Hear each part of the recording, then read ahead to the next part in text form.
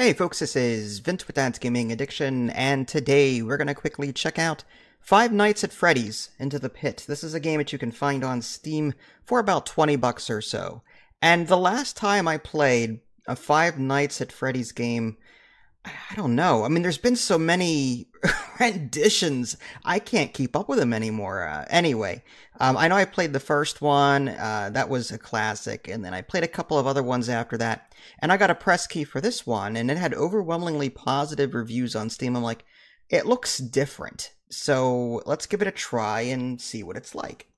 And if I had to describe this game, it's a choose your own adventure with some like 2.5D side scrolling. Like you'll be able to go into doors, like there's buildings, and then you can go to different doors. There's a map that you can interact with, which is cool. You can kind of see where everything is. There's quest log, so it's like a little 2.5D RPG of sorts. And I use that term very loosely, but there's going to be quests, and you'll be able to pick up items for your inventory. There are puzzles to complete, that kind of thing. And the whole gist of this is you're like left to your own devices at this pizzeria, and you find this ball pit that it says do not use on it. But of course, you know, being a kid, you're rebelling against your dad because of how badly he's treating you, whatever. And you end up like warping into a completely different area. And then you find out it's like a time travel thing. And you end up going to a different time period where things are different, and, you know, there's new people, and, you know, you're trying to make sense of that. So you've got like this little Back to the Future kind of thing going on, which is really cool. So you interact with new people, new friends, and of course, after that, things get a little hairy, and things don't exactly, you know, go the way that they're supposed to.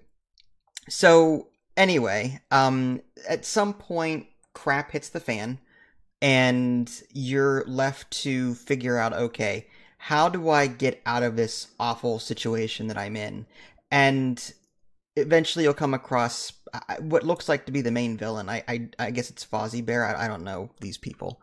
Again, it's been a while. But a lot of this involves running from whatever creature is going after you, and hoping that the door is not locked, which sucks, because sometimes, like, when you're stuck in the animation of opening a door, the creature still runs at you, and then it catches you, and that's frustrating at times. But luckily, when you do die, you typically just restart where you left off, and you try again.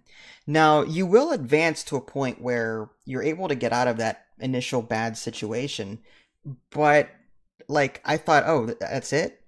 Well, no, there's a lot more to it than that. And in fact, you are going to be spending some of your time going back and forth between different areas.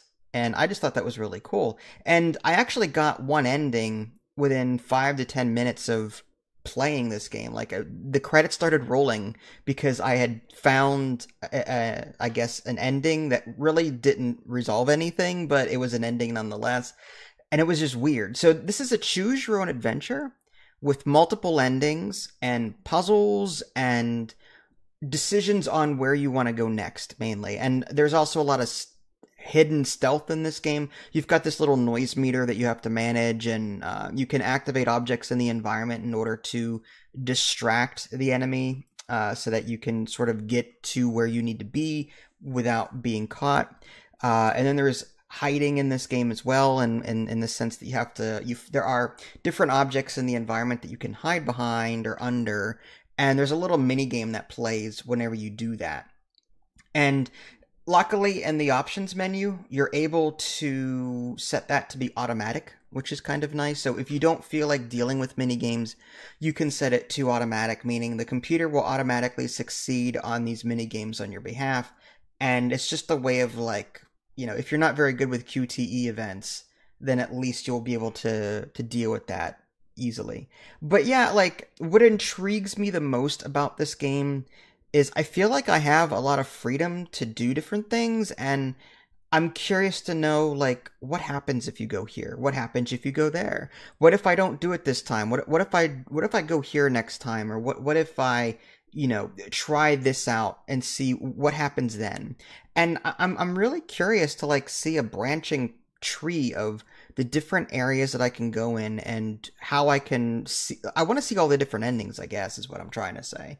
And it just, I'm really interested in seeing, like, you know, the end of this, the true end. I haven't gotten there, and I'm purposely trying to not show you anything that would spoil too much. Like, I want to show you some gameplay, but also don't want to spoil it, because this is very narrative heavy. Speaking of narrative, there's 2 difficulties in this game. There's, like, creepy, which is the default, and then there's something else, which is, like, just a regular narrative, which isn't as bad. I may try that out in the future, just so I can speed the story along and then try out different paths as I go. So, all in all, for 20 bucks, I do recommend it, but you have to be into stealth sequences, and you have to be into choose your own adventures with some puzzle elements to it, but all in all, it's decent, and I'm enjoying it, and I can't wait to go back to it. This is Vince. Thanks for watching. Catch y'all next time. Take care.